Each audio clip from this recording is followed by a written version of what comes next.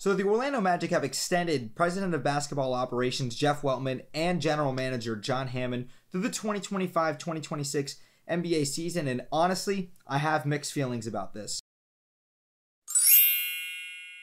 So before I hop into today's video, I'd like to give a huge shout out to FLTeams.com, who I have partnered and collab with. At FLTeams.com, we do sports articles and blogs on the daily regarding sports teams in the state of Florida from the collegiate and at the professional level. If you guys want to go check out FLTeams.com, I will link to them down below. So while the Orlando Magic are currently one of the worst teams in the NBA right now, they have 7 wins as I record this video, I believe, and I was there for the Utah Jazz win at home, even though when I went to the Bulls game as well, we got absolutely blown out by 50 plus. The Orlando Magic are clearly in the first year of a rebuild. They're missing 2 cornerstone pieces in guys like Markelle Fultz and Jonathan Isaac, who are going to be coming back off season-ending injury. J.I. got hurt in the bubble, and then I was actually at the Cavs game last year when Markelle Fultz got hurt back in, I think that was January of 2020, when Markelle Fultz, tore his ACL as well. So the Orlando Magic have had their little bits of success in 2019 and 2020 when they made the postseason for the first time back-to-back years in 8 years when Jeff and John came into the organization as well. But I was very critical of the Orlando Magic for not only drafting Franz Wagner this year, who was the clear and definitive frontrunner for this year's NBA Rookie of the Year award, and also I've given him his praise. I've made apology videos, but that's besides the point. I was really critical of the Magic when we traded away 3 of our cornerstone pieces in Nikola Vucevic, Aaron Gordon, and Evan Fournier. We basically tore that entire team apart that had been together like 3, 4, maybe 5 years. Obviously, Frank Vogel never worked out. Steve Clifford was there, and obviously we have Jamal Mosley now. But the problem I had was, even though we got nice compensation in return with Evan Fournier, we got 2 first-round picks from the Celtics. From the Nikola Vucevic trade, we got Wendell Carter Jr., Otto Porter, and 2 first-round picks. One of those turned into Franz Wagner, and then we have 1 in 2023. And then with the Denver Nuggets, we got R.J. Hampton, Gary Harris. He's a solid role player at best. And then we have a top 5 protected 2025 first-round pick as well from the Denver Nuggets.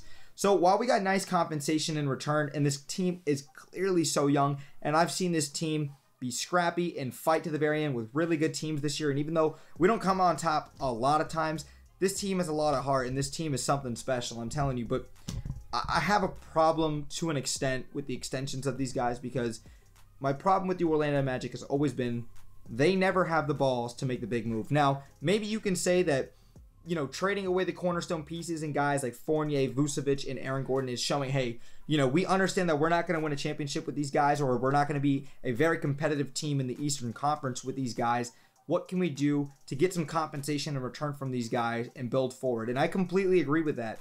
But when it comes to guys like Cole Anthony, R.J. Hampton, as I said, Franz Wagner, Jalen Suggs, Wendell Carter Jr., Markelle Fultz, Chuma Okeke hasn't lived up to his first-round status. Like, there's a lot of talent on this team, but all of these guys are not going to be around in 2-3 years in an Orlando Magic uniform. Like, we have to understand that, look, as much as I want to say J.I. can continuously be a part of this franchise for a very long time, he's so injury-prone, man, and I'm just tired of him always being injured. Anytime I want to go see a Magic game, through the entire time he's been a Magic player, he's always injured. Cole Anthony, I think, is going to be an all-star caliber player in the East this year. Franz Wagner's amazing. Jalen Suggs, while he's been injured, he had his rookie struggles. Markelle Fultz has obviously gotten better, and we've seen the development of his game, but we have to wait and see how he comes back off of injury, and hopefully he can get his stuff back together. So the Orlando Magic, Jeff and John, have to understand that not all of these guys are going to be here in 2-3 years. These guys, their contracts are going to be up. You're not going to sign every single one of these guys to long-term extensions. Maybe you're going to have to trade some of these guys. Maybe it ends up being Fultz. Maybe it ends up being J.I. Maybe it's Cole Anthony. I don't know. But I know that the Orlando Magic have continuously shown time and time again that when they trade guys, or, they let guys walk, it doesn't work out for us more times than not. And I want to know that Jeff and John are going to put the Magic in the best position to succeed. And that means making a risky move, even when, the chips aren't quite on the line and, we're not a contender right now. Make the big time move. Get some veteran leadership in here. And I don't mean Sideshow Bob, Robin Lopez. I mean, get some guys in here. They're going to teach these guys how to groom and play in the NBA game. And I love Terrence Ross. Me and all my homies, we love Terrence Ross. But he needs to be on a contender.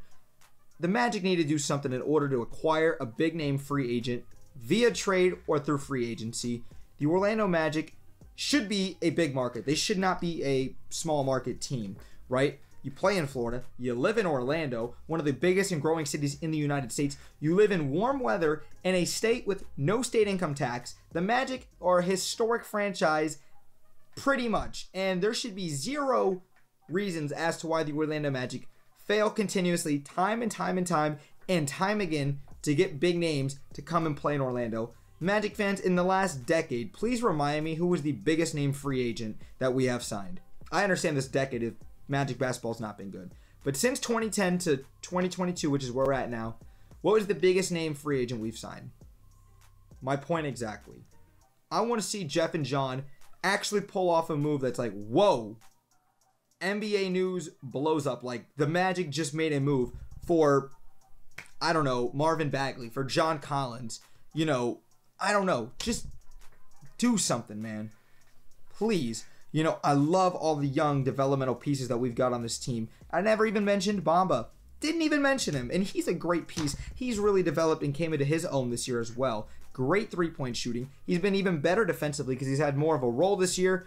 You know, I just need to see it before I believe it with the Magic. Forget the wins. I love that we're competitive and that we have a bunch of young and scrappy guys out here.